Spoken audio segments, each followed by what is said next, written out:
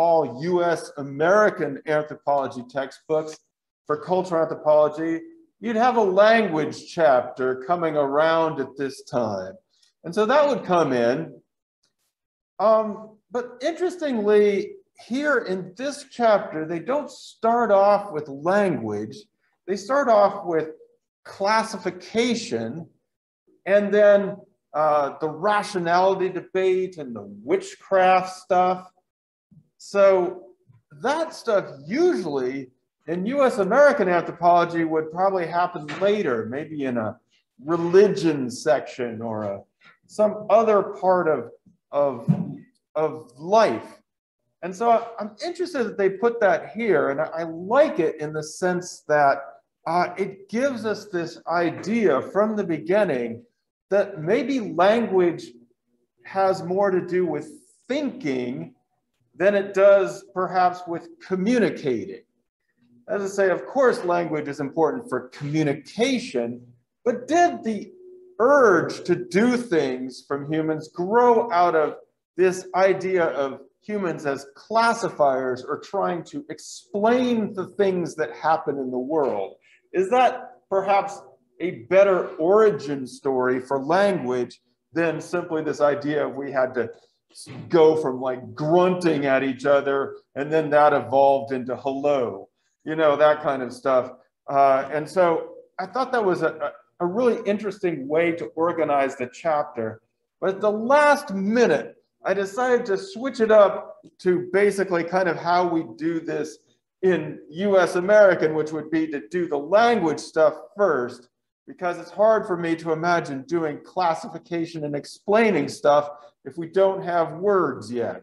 So we're going to switch up the order of how we present this stuff in the chapter. We will first start with the language, why and how, and then we'll go into language and culture, some of that stuff about you know, how language and culture are intertwined, and then we'll go back and into the classification and explaining stuff. So that was my that's my modification for how we'll present the material in this chapter. So, like I said, this stuff has been the source of many deep thoughts in our lives. A lot of stuff that people late night at dorm rooms everywhere have thought about, the relationship between language and society, and if we're real, and how. And you know, one of the things that is interesting about language, and this is something you might maybe struggling with right now as you try to write your essay or other papers, if language is all about communicating our thoughts, then why does it always seem to be so difficult to put our thoughts or our feelings into words? I mean, that's a huge challenge, right? To try and, you know, tell somebody that you love them. Very difficult to do. These feelings and thoughts seem hard to put into words. So if it's really about communication, then why is it so difficult? And I want to mention an article that has always kind of fascinated me, and it sort of, it's in some ways a prelude to some of the things we'll be talking about later. The article was called "How Much Grammar Does It Take to Sail a Boat?" And basically what our author was saying is that actually to run any modern society, even a quite, what we might consider a quite complex modern society, it actually doesn't take that much grammar to do it. And so if that's true, why are human languages more complicated than they need to be? They seem to be overbuilt for the situations that they encounter. And as a parallel to that, they seem to do some things, or they seem to force us to do things that we don't want to do. This has been a challenge recently, of course. They force us, for example, to specify the gender often of someone we're talking to or about. And so our language kind of pigeonholes us into that. We've been trying to look for a way out of that with some success, but perhaps some anxiety too. And then there's other things that language would be really useful for that it really can't do. the author here gives the example of it would be really nice if in just a few short words, you could describe someone so that you could pick them out of a crowd. And we can't. There's no way. It's just our language can't do that. So why does our language overbuild for certain things? Why are languages kind of overly complicated for what they need to do, and why can't they do what we want them to do when we need them to do it? So again, these are some sort of deep thoughts, which leads us into the first part, or what I'm going to make the first part of this chapter, which is about symbolism, what they call shallow and deep. So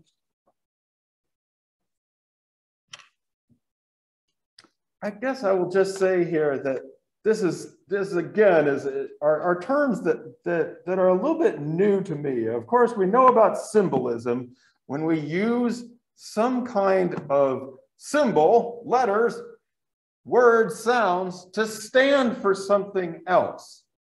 And traditionally, I guess in most anthropology, we would call what they're calling shallow symbolism a kind of the closed call systems that we see in non-human animals, where we would say that the same sound has to stand for the same thing, and it kind of has to be present in that environment.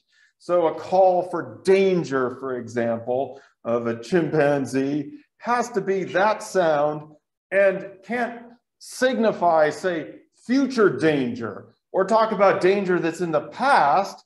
It has to be danger now.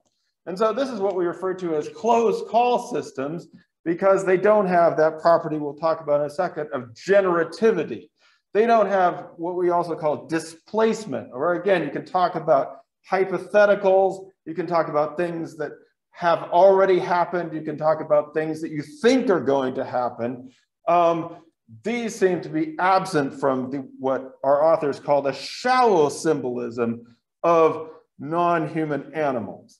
And well, let's pause for a second there. Lexi, you seemed a little bit suspicious of this line between the non-human animals and the human animal, correct? Yeah. Yeah. We're wondering if we really are the only ones that have these thoughts. If we're the only ones that have thoughts. Yeah, I think you're actually very correct in the sense that a lot of this stuff comes to us from about 50 to 100 years ago, when people were very interested in drawing the line, some sort of line between the human and the non-human animal. And so one of the things that was made to stand for that was, well, we're the only ones that have language. We're the only ones that can do this symbolic thought stuff. The other animals can't. That was before we taught a whole bunch of chimpanzees and gorillas and bonobos how to do sign language. So that happened in the 1970s. I'm not sure that was a great idea. A lot of those creatures suffered greatly in conditions that were not good and then were put back into other conditions. And still to this day, I really wonder about it. But it did tell us that, you know, that non-human animals, at least our close primate relatives, are capable of a decent amount of things like displacement. One of the first things that Washoe, the signing chimpanzee, did is, is in some room and there was some chimpanzee poop over there, and the trainer came in and said, hey, who did the poop? And that Washoe said that the trainer did it. So obviously the chimpanzee was capable of making up a lie. So, the idea that only humans could talk about these things, this was probably taken the furthest in the bonobo Kanzi, who they were trying to teach the mother of Kanzi this pretty complicated sign language. And the mother reached a certain point and Kanzi was up there playing around. And then they found out that Kanzi, the little one, had absorbed all this stuff and had actually taken it much further and could do things like talk about an apple in as in wanting an apple and not just having to have an apple right in front of them. So we've started to, I think, and I would say in a lot of societies, other societies don't necessarily see human speech as cut off from the world's nature in the way that people in European and American societies have. And so a lot of people, or some people, seem to be adopting a view that are specific, what we might call deep human symbolism, which is very powerful and very special, and we can do things that even the bonobos that we've trained the most aren't able to do. That it isn't that sort of evolved from this call system, it's that it came along with it. And in some ways you can tell this because of the things that I'm doing and we all do when we talk. We gesture, we have tonal variation, which in some languages also counts as meaning. We do all kinds of things that it's very difficult to understand human language outside of the specific context. So that's to say that we kind of incorporate these close call or those things still are part of our lives. And the way we say things is as important as the words we use. So we still use a lot of what we might call shallow symbolism along with the deep symbolism as well.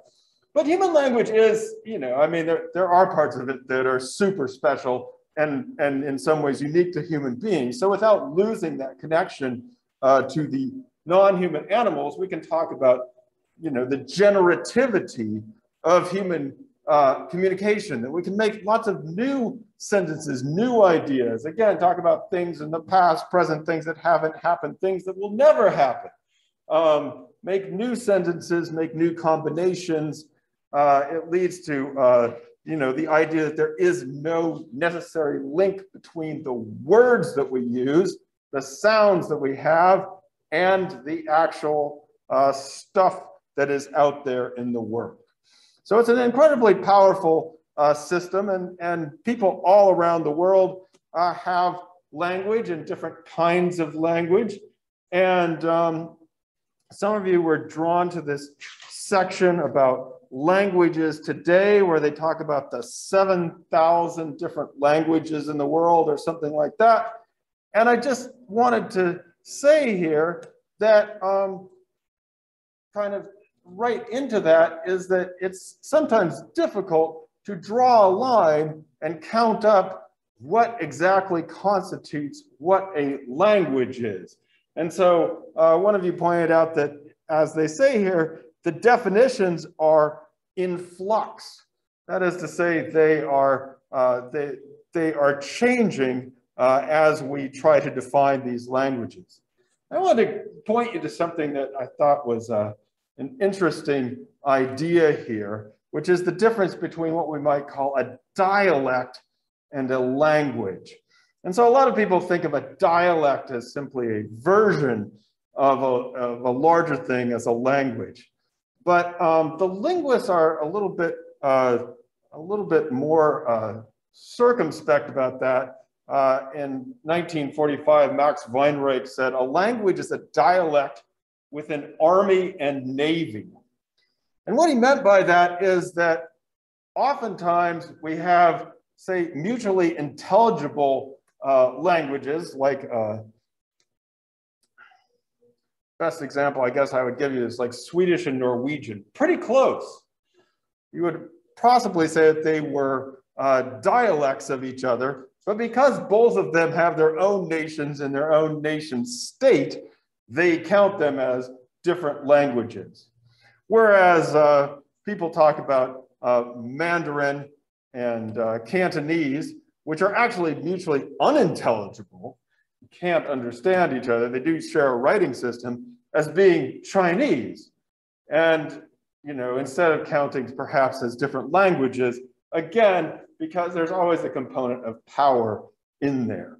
And so, whenever we're thinking about language and the kinds of language or languages people speak, we also have to think about this larger idea of who defines languages.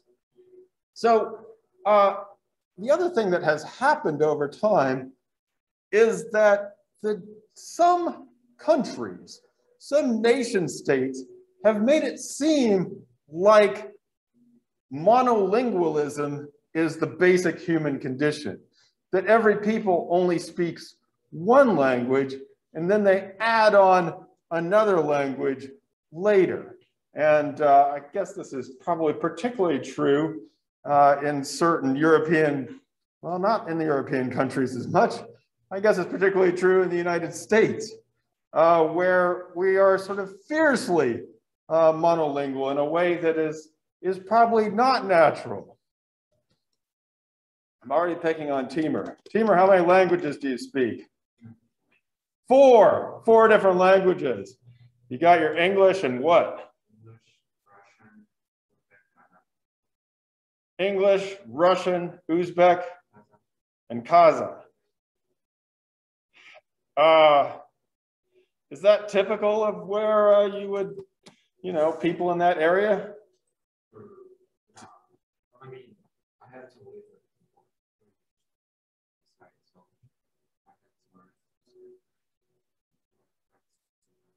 More practical, yeah. So you've been in different nations. Yeah, but I guess I would say that in a lot of places, it's pretty typical to be able to converse in more than one language. You grow up like that. You grow up either bilingual or you grow up conversing with different people. It's only recently, actually, I mean in the last 200 or 300 years, that people have insisted that monolingualism is the way to go, or that that's the natural human way. Now we do this in the United States. I've probably told you about some of this before. We do this a lot in the United States, where we make people speak one language. And so just to talk about something that often comes up with immigration, for example, and the idea that certain groups of people are not learning English or they're not assimilating. This has been an accusation that has been levied against almost every immigrant group, including especially my ancestors, the Italians, and for some of you Germans, they've been accused back. Ben Franklin did this of the Germans who lived in Pennsylvania back in the 1780s. And so he's like, they're not learning English, they're not assimilating. Every immigrant group, including the Spanish speakers or recent immigrants of today, Asian origin immigrants, goes through the same process, or we see them go through the same process. In the first generation, of course, they're going to speak the language or the languages of their origin country. The second generation is inevitably bilingual in English, and they may speak some or understand their parents. But by the third generation, almost always, they are almost always monolingual in English, perhaps with some sort of little touch of their grandparents. And you can look at this in almost any immigration pattern. So certain people have called the United States a language graveyard, because it's where we go and people lose their language abilities over time. And so it's interesting because this happens whether or not your state has an English-only law. It happens in places like Los Angeles, where you would expect with the large Hispanic, Spanish-speaking population that it wouldn't happen. Still happens. I mean, it's happened to me. This is, my grandparents spoke Italian, but my father could understand some Italian, could understand what they were saying, but couldn't really speak it. And then by the time I'm around, I got only English. My wife her parents came from South Korea, spoke Korean. She grew up bilingual, can again understand her parents, but it's one of those things where, you know, they speak to her in Korean, she answers back in English, and they kind of get along that way. And then our kids are like Oneonta English only. It's like special upstate English, kind of. So it's kind of sad. I wish, you know, wish they could speak 3 or 4 different languages, but now I have to try and learn some French in school if you want any other languages. So we always have to pay attention to, whenever we're thinking about these deep thoughts, to kind of the idea of language and power as well. All right, so let's turn to this idea of language and culture. What is the interrelationship? I think that it's safe to say that language and culture are tightly interconnected, that you can't imagine human culture and human cultural transmission without the role of language and some role for symbolic communication. And so there's a lot of things that we can say about the concept of, or the idea of culture, which we can completely see or draw parallels to the role of language. So the first thing I would say is that language, like culture, is patterned. There are things that have to recur, and they have to be social in nature. You can't make up your own individual language. It is inherited, and of course you have to grow up and speak to your peers in it, but there has to be some sort of social aspect to it. It can't just be every individual, you know, doing their own thing. Of course, we all have our different styles, but in order to have any kind of communication at all, there has to be a common or shared patterning. Like we've been talking about a little bit, language is about thinking. There's obviously a huge aspect where we're trying to communicate, but it's also about organizing our thoughts. We'll talk about this a little bit in a second, but language, like culture, gives us a way of perceiving the world, of organizing it, that can be, of course, very different in different places. And there's something that we should always, always remember about language like culture, which is, Sean, what should we remember about language? Always, always. What's this always doing? Changing, evolving. Yes, that's very extremely important. And it's important because a lot of people think that language or culture gets stuck, and that some people sort of get stuck in their language or in their culture. Language is always changing in every generation. It adds, it subtracts, it evolves. It's always going to be a dynamic thing. And we should always think about it as connected to other languages, dialects, styles of speaking, and variation within the language. A language that is cut off and isolated from other speakers, like a culture or a people that is cut off and isolated, is probably not going to last very long. So again, we thrive as human beings on being interconnected, on being able to interact with other people, on being able to use language dynamically. Again, going with the deep thought idea, continuing on, the Sapir-Whorf hypothesis. What is this, Liz?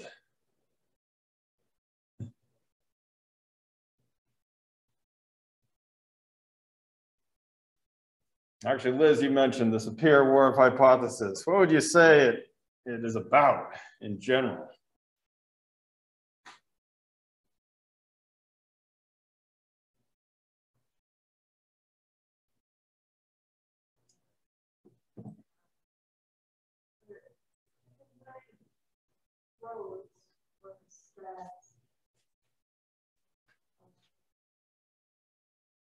Different places have thoughts about like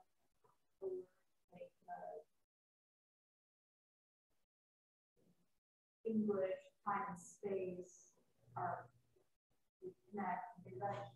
That takes place somewhere else. So having brands and class, whereas another plays with a different role in that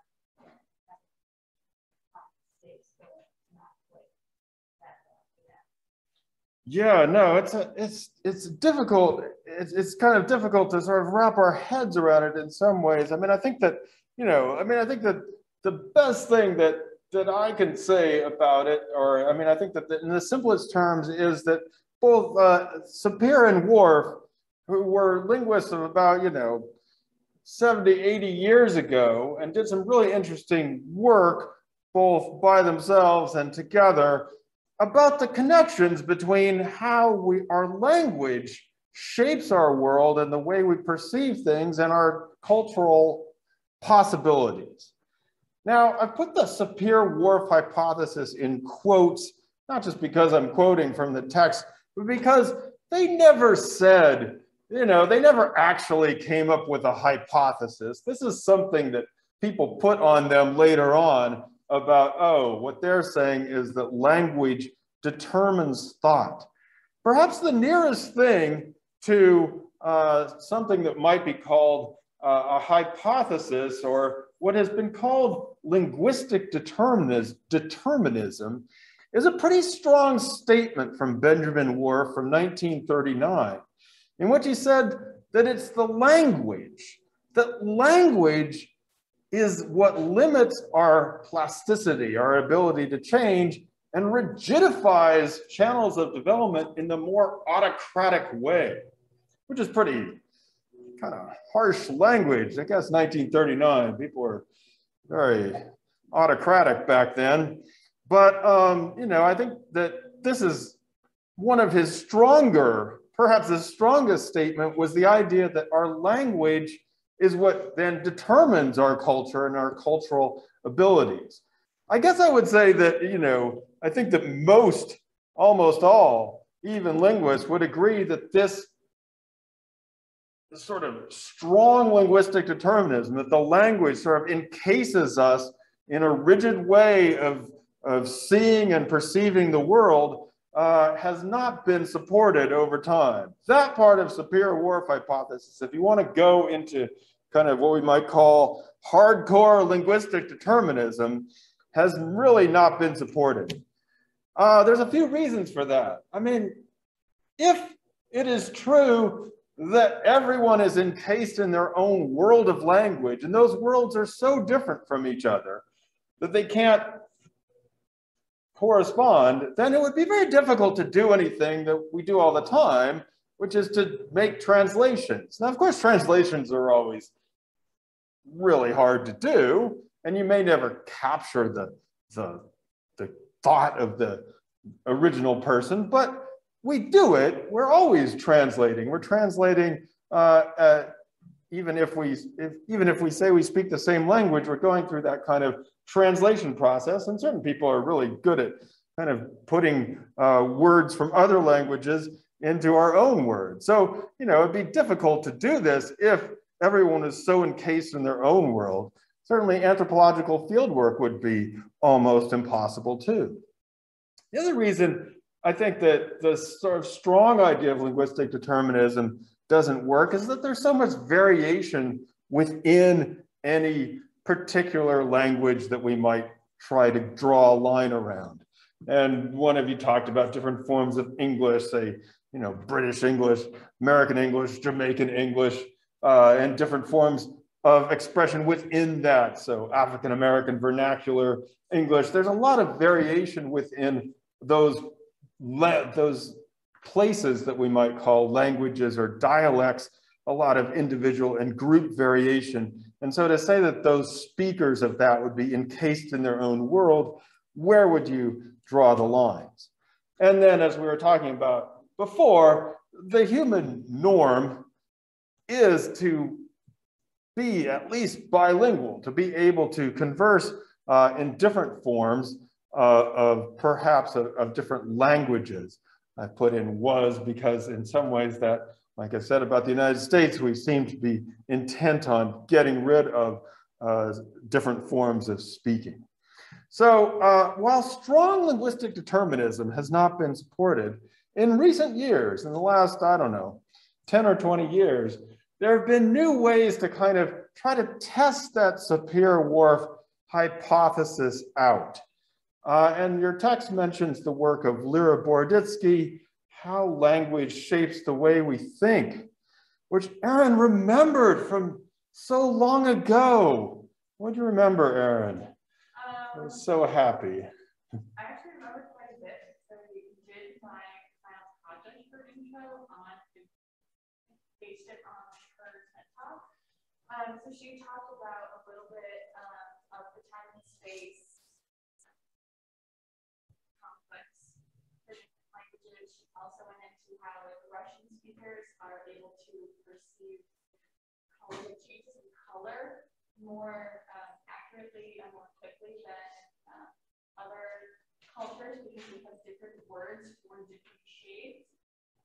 She also went into, there was an image of a man in a museum who was backed up into a vase or something, and obviously it broke.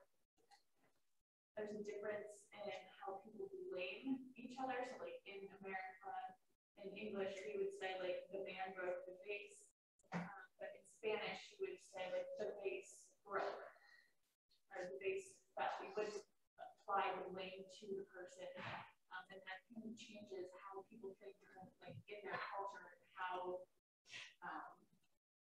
you grow up with different mentalities. Just bothers me about that.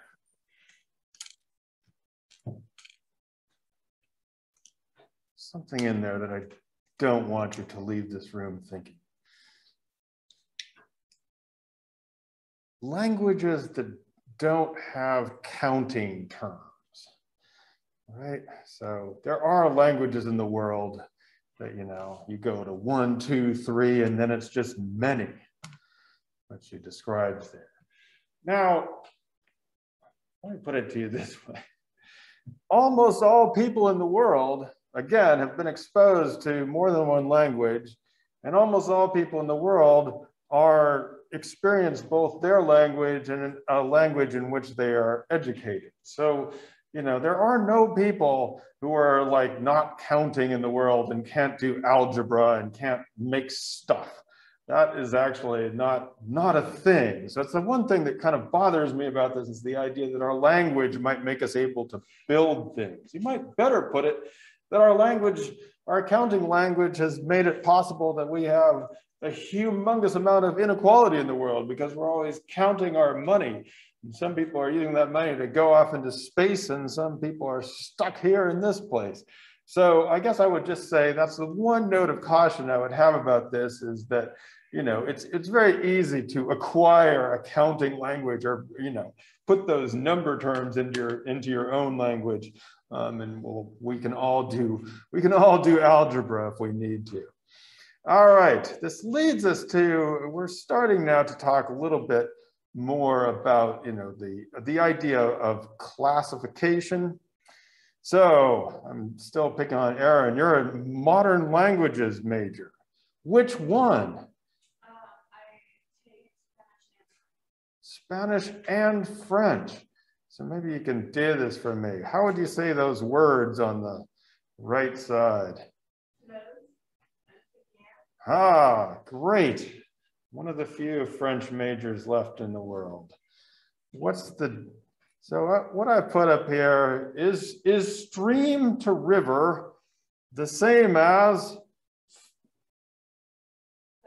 those two? What's the difference between a stream and a river in our English world? Yes, Gretchen. generally a lot smaller. Streams are something you can hop over, and rivers might be big, like the Amazon River. Yeah, true. What's the difference in French? In French, those two words are used interchangeably. Interchangeably. Yeah, some people try to make it seem like the flu, whatever those words are.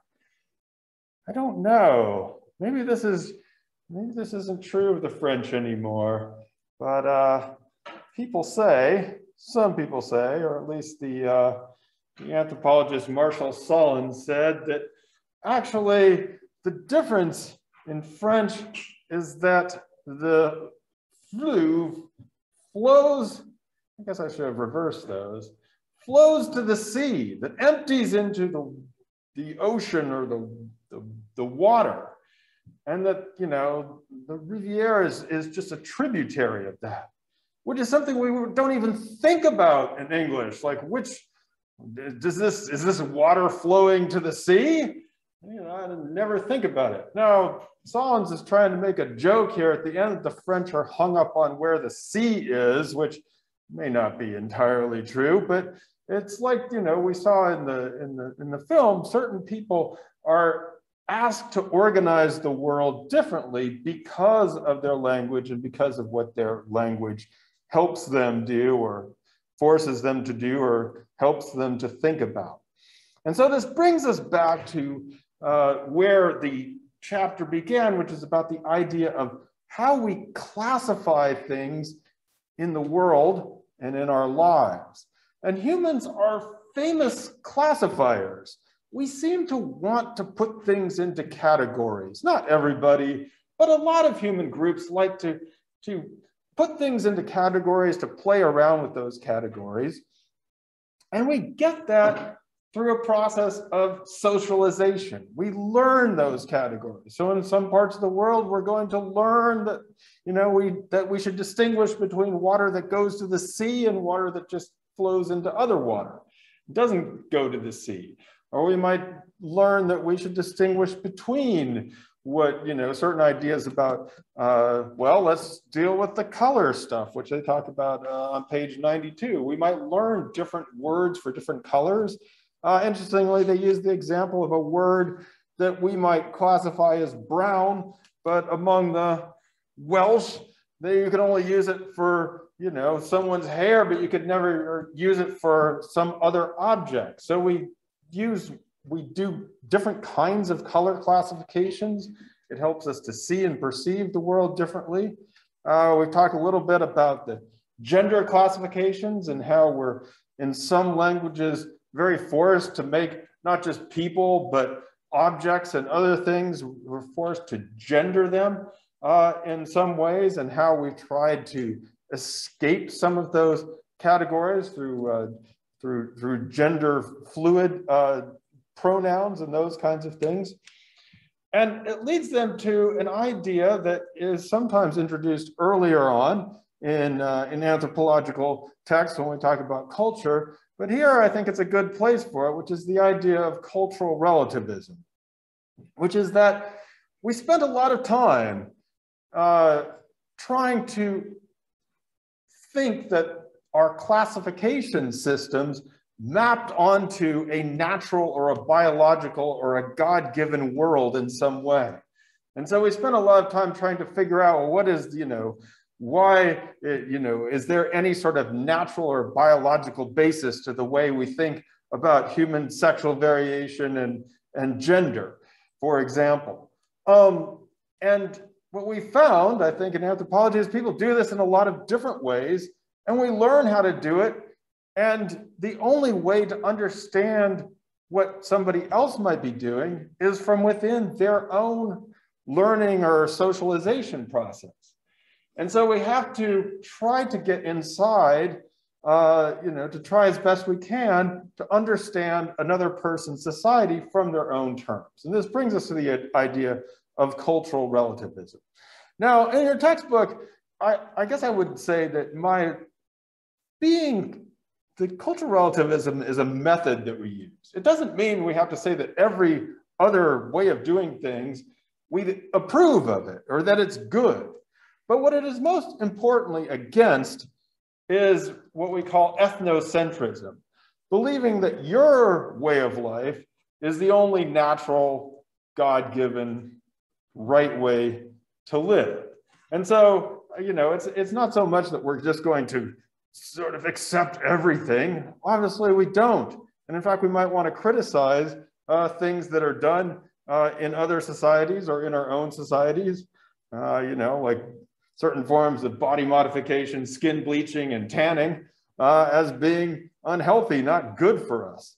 But before we do that, before we start critiquing others or within ourselves, we have to go through this process of trying to understand what the logic is from within or for people who have grown up in that society. And that's where the idea of cultural relativism comes in, especially when it's countered with or as a counterpoint to ethnocentrism. Now this comes up a lot when people are trying to, our classification, when they're trying to explain stuff that happens in the world. Especially, I guess, when they're trying to explain bad stuff that happens to them. And in a lot of different societies, well, let's see, Matt, what do people use to explain bad stuff that happens? Certain words to describe it. Have certain impressions. Yeah, and if something bad happens to me, what might have caused it? Let's say I'm getting sick all of a sudden. Yeah, Leah. Would say like bad luck, or someone did something to cause it, or... We use the term bad luck. If you said someone did something to cause it, what might that be? Huh? Sabotage. Sabotage. Are people able to sabotage you from a distance using special fluids and other things? We usually don't think so. That would be known as sorcery, right? Or as witchcraft. In many societies, there are ways in which what is sometimes termed witchcraft is used to explain the kinds of things that we might pass off as bad luck. And so this led to, I guess, the idea that in those societies that were trying to explain these things as a result of sorcery or witchcraft, that they were somehow irrational, that they didn't understand the way that we should understand things. Tell us about this irrationality debate. Like in the past, people would, well, white Europeans would, like philosophers, they like drew a line in the sand, said this line is important, and the line so happened like to be around themselves. And then they looked at everyone that's outside the line, and they were like, well, those people aren't inside the line. They aren't as important. They aren't as intelligent or rational or logical as us. And that's kind of stupid. Yeah, there was a movement that attributed rationality and sort of these ideas about explanation, that was the sole occupancy of that was the Europeans. And if you explain things in different ways, then you were irrational or primitive or all those things. Your text mentions the work of Evans Pritchard among the Azandi, and I guess I've chosen to show you Lyra Boroditsky's video instead of a video called Strange Beliefs, which would talk a little bit about the ways in which at least some people started thinking about this, that were also part of European society, but started thinking about this a little differently. And Evans Pritchard went and, he was studying among society in which they explained things often by the use of witchcraft. And I would say that this is, in a Zandi term, it does not mean the same thing as we would say in our society. And what he comes to understand is that those ideas were useful or helpful in explaining what we actually can explain, which is the why. And so, we have certain ideas about disease and about the way it spreads, but we can't explain, well, why were we all exposed to the same thing, and why do some people get this thing and other people don't? Or why do some people have bad effects from this and other people don't? And these are sort of these deep human questions, which I would argue probably in a European and American society, we have the same sort of search for, well, why is this? And we often resort to equally what we might term irrational answers. There's a very famous example of this in which among the Azandi there are granaries which are held up by these posts. And every so often termites would eat out the posts and the granary would fall. And there might be somebody sitting under it in the shade. And so, and the Azandi, according to Evans Christian, would say, well, you know, if somebody gets hurt, well, that was a result of witchcraft. And he said, no, I mean, you know, the termites ate the post out and it fell. And they said, yes, we know the termites eat the post out. Of course, that's what causes this. But why was that person sitting under that thing at that time? That can only be explained by someone sabotaging them from a distance. And so what he concluded is that there are, you know, that their thought was, we might say, equally rational, but they were trying to explain different things that, in fact, we find very difficult to explain in our own society. So, like I said, we chose to see the Lera Boroditsky video, which I think is a decent choice. It is like early anthropological stuff. I'll send you the link if you want to look at it. The chapter ends with something on technology and communication, which is often an interesting sections of things if you get to that point of the reading, because obviously many of what we might call our most biggest technological advancements in recent years have had to do with how we communicate with each other and kinds of things. They mentioned the anthropologist Tom Bolstroff, who wrote a book called Coming of Age in Second Life, in which he did basically his field work within the confines of a multiplayer video game, which has probably gone away by now. There's different games, but there are some really interesting things to be done about, you know, the use of language and communication over video games. I know it's very different for me when I was growing up, and video games were often a very solitary activity. At least for my son, it's something where he's playing these games and they're like constantly talking and yelling at each other all the time. It's like a stream of yelling and talking and all these things. You never would play a video game by yourself, in fact, which is quite different and interesting. Coming of age in second life. Does everybody get the anthropological, the reference here? Probably not. Coming of Age in Samoa was an extremely famous book by Margaret Mead, who is probably the most famous US anthropologist, perhaps the most famous anthropologist of all time. Her book during the 1920s and 1930s was her sort of heyday work here. Her book really, in some ways, transformed ideas that Americans had about sexuality and how it was experienced. Again, we often tried to think that our own ways of organizing the world were the only ways of doing things.